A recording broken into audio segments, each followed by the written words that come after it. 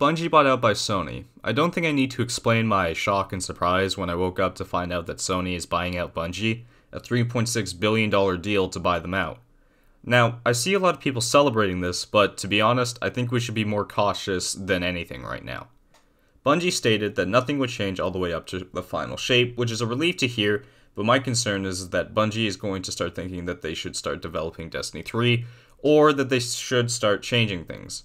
Personally, I don't think Destiny 3 would be a good idea right now, seeing how Destiny 2 finally seems to be on a relatively good path as of recently, and I don't think it would be a wise decision to start deviating from it and to just up and press the restart button again.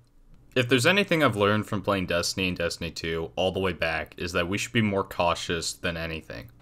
Now, it does seem that Bungie will maintain the rights to the Destiny franchise and independently, keep developing it without Sony intervention, but who knows what will happen later down the line. I hope this money goes to developing Bungie's other titles, and maybe could possibly get an expansion for Destiny 2 that is the same size as when Forsaken launched, or something actually bigger than what Forsaken was. Hoping for something like that isn't unreasonable, especially when we start comparing how lackluster Shadowkeep was on its initial release, and how insanely broken Beyond Light was on its initial release. If anything, I would say the pressure is now on, as I don't see a way Bungie could excuse themselves from fucking up another expansion, especially with all this new money and all the support of Sony behind them. It just wouldn't really make sense, and we need to actually keep them accountable for that, especially with this new news. I know a lot of people see Sony buying out, Bungie as something positive, but to be honest, it just makes them not have any more excuses to play if something goes bad.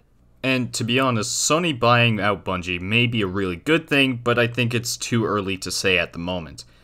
The one thing I can adamantly say about Bungie and Destiny throughout my years of playing both games is your expectations aren't going to be matched with whatever Destiny pumps out next. It's always going to take you by surprise.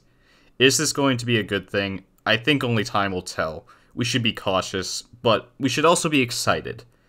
Those are my thoughts. Let me know what you think down below. My name's Super, Destiny Enthusiast, and I'll see you all in the next video. Bye-bye.